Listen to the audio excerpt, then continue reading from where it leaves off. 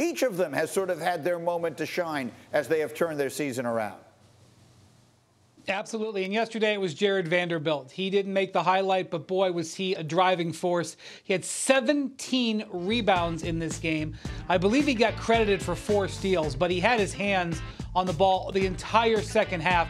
And he really forced Luka Doncic into losing his mind at the end of regulation and caused a turnover that really sealed the game.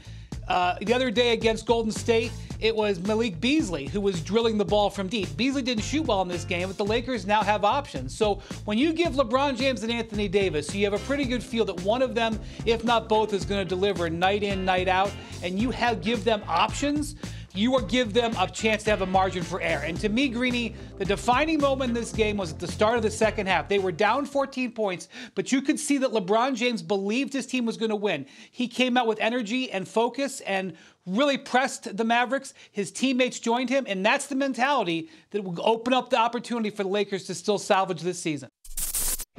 Thank you for watching ESPN on YouTube. For live streaming sports and premium content, subscribe to ESPN+.